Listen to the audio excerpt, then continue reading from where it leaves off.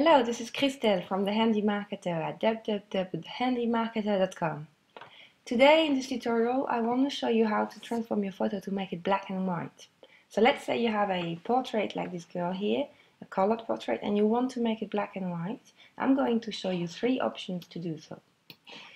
Number 1, and they all will be done through the image menu. So we go under Image, Mode, Grayscale. You'll be prompted with this little pop-up menu here, discard color information, and you'll go yes, discard, because it will become black and white. And there you go. Very simple, just one click, black and white photo.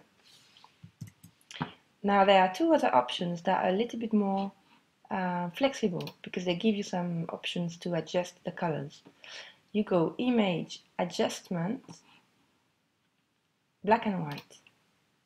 And there you go, you have black and white photo, but here you can adjust the intensity of the red and the yellows and the greens in the photo.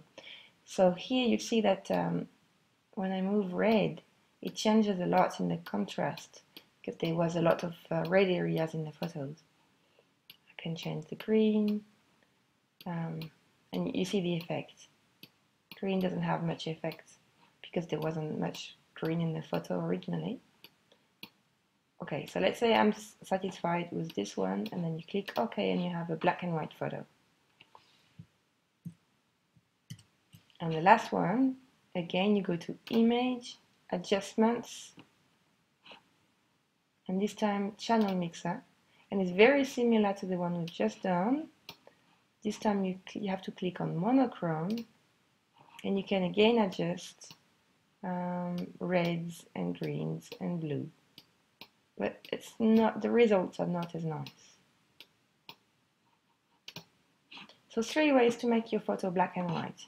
First, Mode, Grayscale.